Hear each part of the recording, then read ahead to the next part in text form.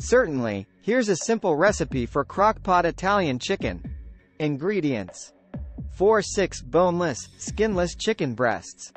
1 can, 14.5 ounces, diced tomatoes, undrained. 1/2 cup chicken broth. 1/4 cup balsamic vinegar. 1 teaspoon dried basil. 1 teaspoon dried oregano.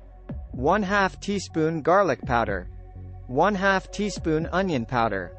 Salt and pepper, to taste.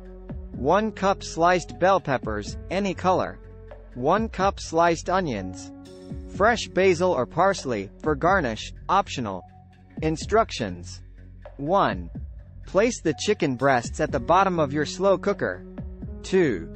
In a bowl, mix the diced tomatoes, chicken broth, balsamic vinegar, dried basil, dried oregano, garlic powder, onion powder, salt, and pepper.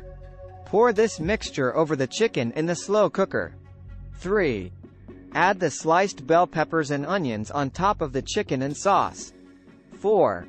Cover the slow cooker and cook on low for 6-8 hours or on high for 3-4 hours, or until the chicken is tender and fully cooked. 5. Once the chicken is cooked, you can shred it using 2 forks right in the slow cooker, or leave the chicken breasts whole. 6.